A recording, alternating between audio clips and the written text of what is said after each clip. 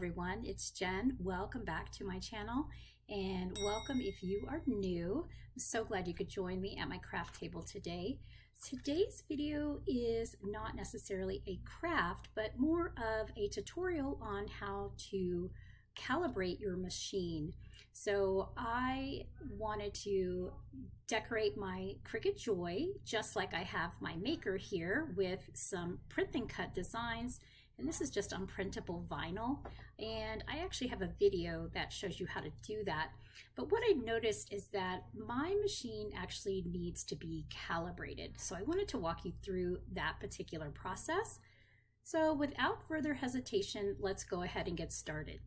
The first thing you want to do when you bring up Cricut Design Space is you will come over here to your name and click on the drop down arrow, and then you will go to Settings. And then you will go to Machines and Machine Calibration. Now I want to calibrate my Maker 3. I'm decorating my Cricut Joy, but that doesn't do print and cut. So I just need to use my Maker 3 to do the print and cut, but it's a very intricate design and I did a test cut already and it didn't really come out the way I planned. So I think my machine needs calibration. So I'm going to go ahead, after I select my machine, I'm going to click Start, and then it will ask you for the type of calibration that you want to do. So today I'm wanting to do the print and cut calibration, and I am going to, it's going to automatically select my printer, and I'm going to hit print. And this will go to my printer very quickly. And then I will grab that sheet of paper and we will put that on the light grip mat, and then we will click Continue. Okay, so you can see that I have printed the calibration machine on my printer. And basically what's going to happen is well, first of all, I'm going to use my light grip mat since this is just copy paper out of my printer. The next thing is once we load this in the machine and start the process, it will be cutting out this box here, and we will decide if the cut is good or not. Then it'll make a series of cuts along these number lines and then along these lettered lines, and we will choose a numbered and lettered line that is virtually perfect. And then at the end, it will cut along this particular box here in the middle and ask us if we're happy with that cut. This large box here is the registration box, and this is what tells the machine where all of these elements are. So I'm going to go ahead and place the mat into my maker, and then on my screen I will go ahead and click Continue. Okay, so we've already placed the paper in that top left corner, so I'm going to go ahead and click Continue one more time, and then this is going to connect. We need to select the Maker 3 and it will connect for us, and then it'll start the process. We are just going to hit the flashing arrows are going, so we're just going to hit those arrows, and then this will load into the mat, and the little LED light and the sensor will go around and it'll measure that box and register that so that it knows where to cut everything. Okay, so my flashing button is ready to hit go. And so here we go.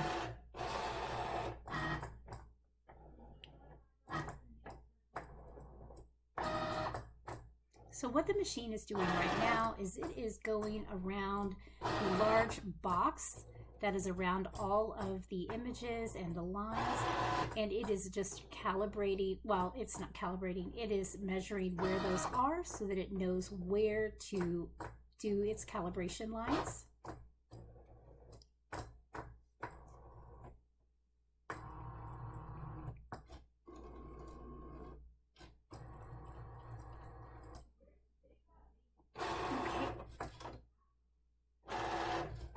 Okay, so now the machine is just cutting around that yellow or that little square in the middle, And our job, without unloading the mat, we want to leave it in the machine, And I just usually use my finger and I go around, and that is pretty much, I mean, that is perfect. I really like that cut. So I'm going to come over to my machine and I'm going to select yes, proceed to fine calibration, and hit continue. So what the machine is doing now is it is going through each numbered line at the top, and it is making a cut, and then it will do the same thing along the right hand side where the lettered lines are, and that will allow us to choose the combination that shows us the most perfect cut lines. And this actually goes pretty fast.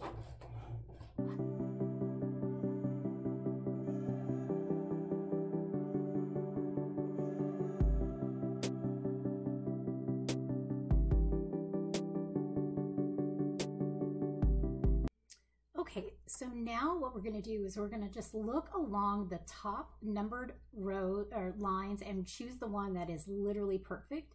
And then we're going to do the same thing along the letters, and we'll type those into the machine, or actually we'll select them from the drop down. And it looks to me like 11 is flat out perfect. And let's see.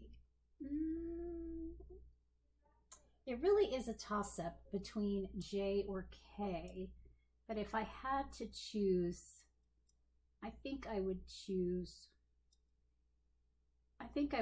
J. Okay, so I'm going to do 11J in my machine, or in my computer. So the top line, I'm going to scroll down to number 11, and in the right line, I said I would like J, and then it will pull it back in, and now it's going around that large box here in the middle. And again, without unloading the mat, I'm literally going to go around, and I'm just going to double check. I'm going to feel with my finger, and I'm going to inspect visually. And actually that cut to me is perfect. So the next thing for me to do is to select yes. And if I had said no, it would allow me to do another calibration. So you can't actually print more than one calibration sheet at the beginning of this process. And actually, sometimes that's not a bad idea. I find that usually once is plenty. Okay, so I'm going to hit continue. Calibration is complete. And I'm just going to put that right there for right now. And then I'm going to click on close.